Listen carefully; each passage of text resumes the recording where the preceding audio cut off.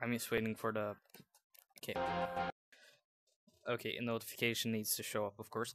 But anyway, so BeatLeader has not been updated for the latest version, so it's probably not gonna work as well. But as you can see, I've installed it. I just copied the GitHub URL. As you can see, leaderboards show up. I'll down from this. I know. You probably cheated or something. Pretty sure you won't get banned for just installing the normal version. But you must do this from the MetaQuest browser. So you go in here, you hold down on this, then you click copy link. You go to the BeatLeader GitHub page, of course. Copy the 1.25.1.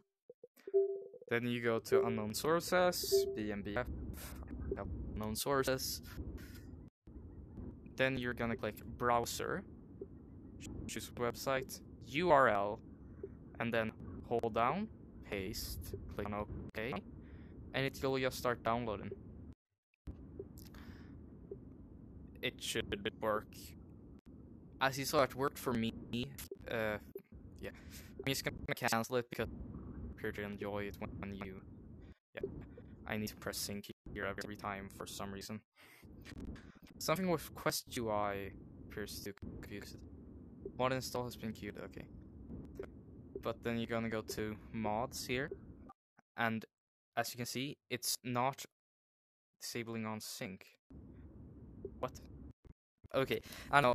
Just click enable it. It'll give you a little warning about it being for an older version, but it will work. Trust me, bro. Sources, trust me, bro. That's why I got an F on the presentation, isn't it?